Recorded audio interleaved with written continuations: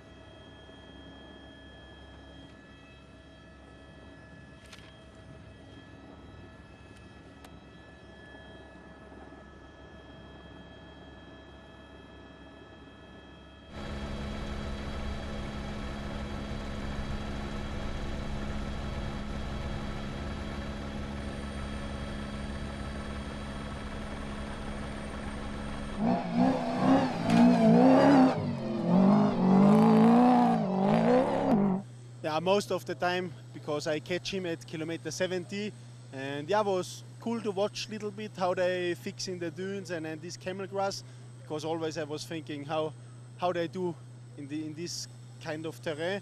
But at one moment I pass him and I try to go in front, because with the bike shoe is much more easy in the dunes. But then in a fast piste he passed me back, and then I say, okay, looks like really tricky navigation also, so go the safety line, just follow him and then arrive safe to the finish. Not easy because we opened the road, and I think in Fiambala this year the gap between all the leaders will be really small. Yep, this is like that. 2 years ago it was really good for us. We won 1 hour, but this year no.